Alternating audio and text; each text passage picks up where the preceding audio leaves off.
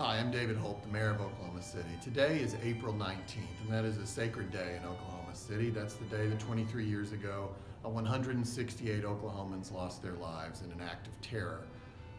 The mission statement at the memorial says that at the memorial and on days like today, we honor those who were killed, those who survived, and those who were changed forever.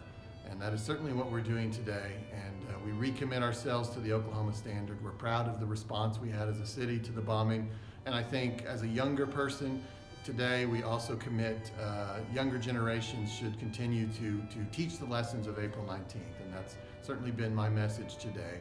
And I think it's very important that we always remember that political violence is never the answer. We remember empathy and compromise, and we remember the love that we all felt for each other after the events of April 19th. And so today, the people that were most affected are certainly in our thoughts, as well as we have great gratitude for the first responders who came, especially our Oklahoma City fire and police officers.